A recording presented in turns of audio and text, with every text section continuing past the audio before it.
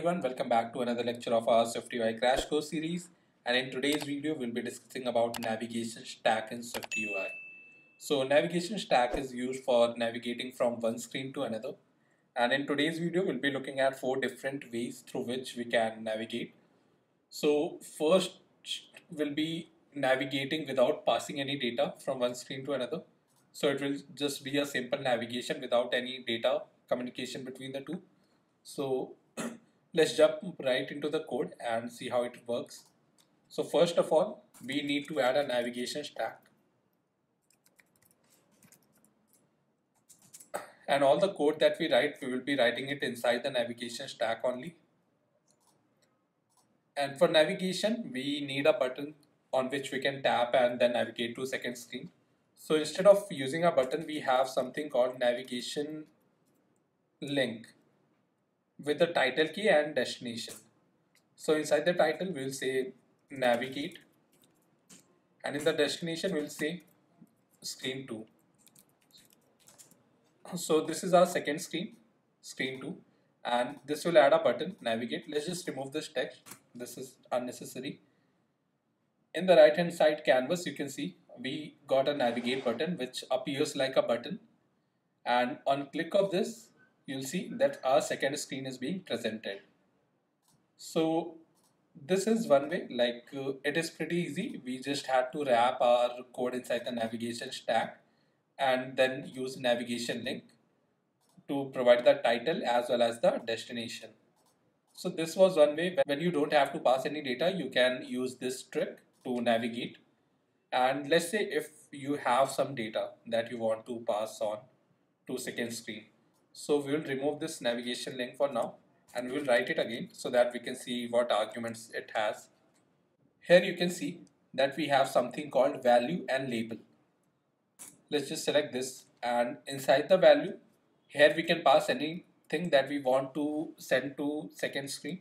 Let's say I want to pass my channel name, Erratic Labs, to second screen.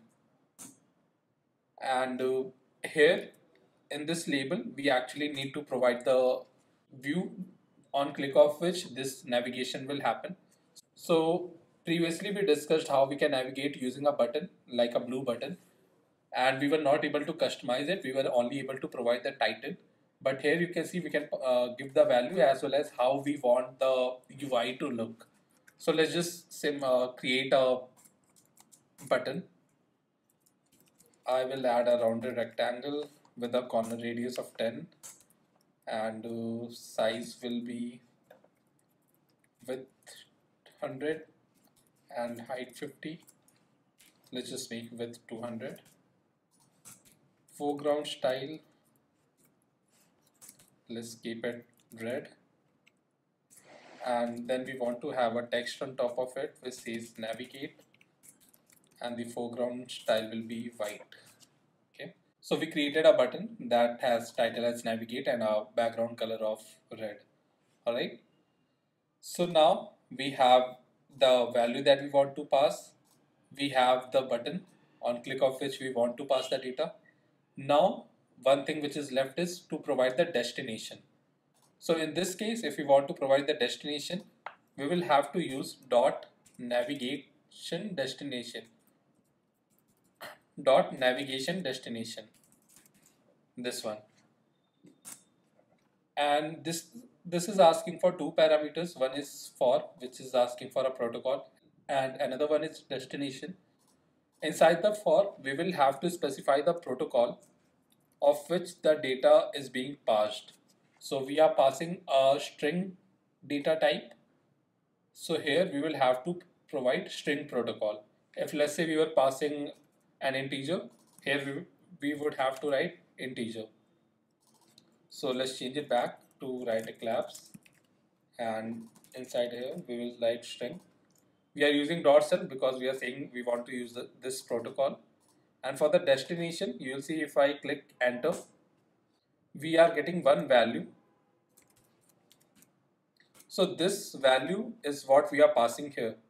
So inside the navigation destination, we are able to access this value which is being passed to this destination. And here we can write screen 2 with value. Okay. All right. So first of all, we created a navigation stack. Then we created a navigation link and provided the value that we want to pass.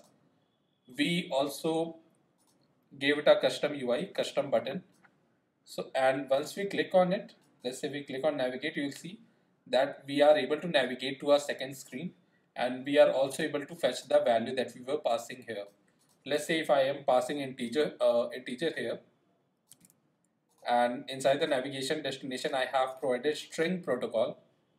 And now once I click on navigate, you will see that the navigation isn't working because we are passing integer and we have written navigation destination code for string. So it won't work. To make it work, either we can change it back to integer and it will work now because both are same data type, and you'll see it is working.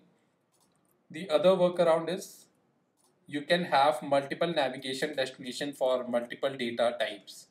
So let's say we write one for integer and we have the same code which we have written here. Screen 2, I will just mention integer so that you can differentiate which one is being passed. Okay.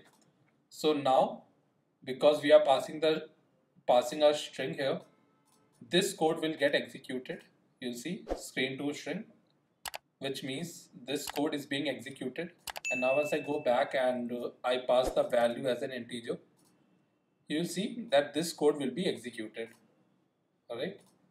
And let's say if you had a custom structure, person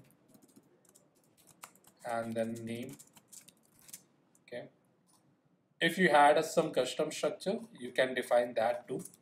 Here you'll write person.self and let's just rename it to person.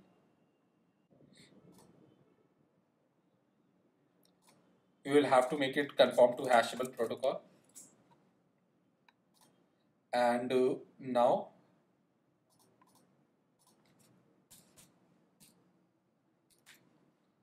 now instead of passing 1 to, let's just pass a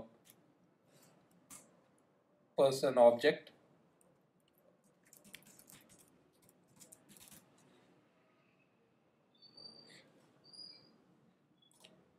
Now once we click on this navigate button, you'll see that this navigation destination is being called. So you can pass anything, any data type that you want. Just make sure that you have it specified here inside the navigation destination. And if you have different data types that you want to pass, then you will have to write code for all of them. So this was one way of passing data from one screen to another. Let's just see the third way, which is by using a stack. So let's just remove all this code and we will be declaring a state of string array. Initially we will keep it empty, and now once again we will add a navigation stack, and you can see there are two parameters. One is path and one is route. Path has a binding variable, and route, inside the route we will be passing our content that we want to show. So inside the path we can add $stack, and inside the route whatever content that we want to show we can pass it here. Let's just pass text, or let's just add a vstack first and then add a text. Says this is screen 1, and then we have a button with action and label. Inside the action we can say stack.append new element, let's say Keshu, and label is navigate.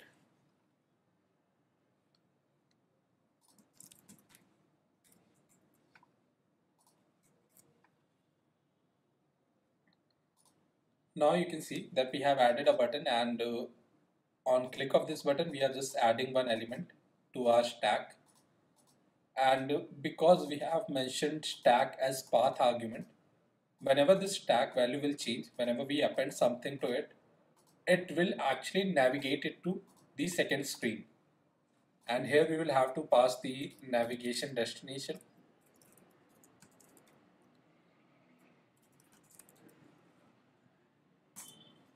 As we are appending a string here, we will have to specify string.self. And inside this, we can get the value. So let's say screen and then the value. You can see we are not using navigation stack now, sorry, navigation link now, but we are using stack, and we have mentioned it inside the path. So whenever we are appending something to it, the path will change, and that's why it will uh, do a navigation. So once we click on this navigate button, you'll see second screen is presented with this navigation destination and the value that we passed.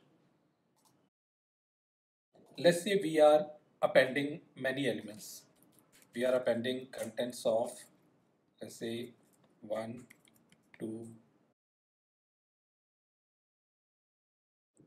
Let's say we are appending multiple elements. Now what will happen? So now once we click on this navigate, you'll see that it has pushed the navigation stack to the last element, which is 4. And now once we press back, it will come back to 3. Now once we press back, it will come back to 2. And once more, it will come back to screen 1. So whatever elements that you are appending to the stack, it will move to the last element, and you can come back to the previous screens by pressing the back button. So this is one functionality of navigation stack. If you want to jump multiple screens, you can use this functionality. So this was our V3. We have discussed how to navigate without passing any data. Then in second, we discussed how to pass data and navigate using navigation stack and navigation link. And here we discussed about how to pass data using stack, as well as how to jump from one screen to a third or fourth screen. Now the last one is using a boolean variable. So let's just remove this code, and we'll write it from scratch. Okay. Also remove the state variable. We'll be creating a new state variable is presented, which will initially be false. Now again we will add navigation stack. This time we won't use any path, and inside here we will add a v stack and a button. On click of the button, we want to change the is presented to true, and for label we'll show navigate. Okay, so we just have a button, and on click of the button we will change the is presented variable. Other than that, we will have to add a navigation destination, because we are changing the boolean variable, but we haven't still specified the destination. So for specifying the destination, we can use navigation destination, and this time we will be using is presented 1. Inside the is presented, we will pass the binding variable, which is presented, which we have declared above, and in the destination we'll say pop-up is presented. Okay. Now once we click on navigate, okay, nothing is happening. Let's just run it in simulator.